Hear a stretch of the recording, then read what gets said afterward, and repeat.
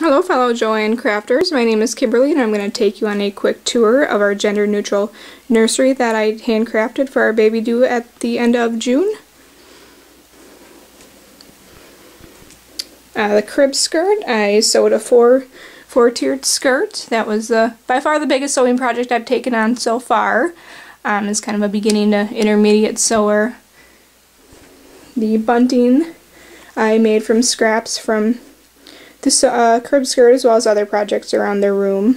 I fused together the fabric and felt and sewed those.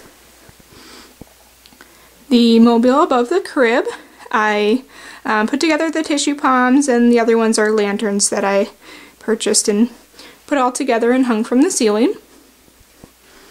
You'll see more bunting above the curtains that I sewed. The bottom half matches the fabrics I used on the crib skirt. And on the chair is a pillow that I sewed the cover for.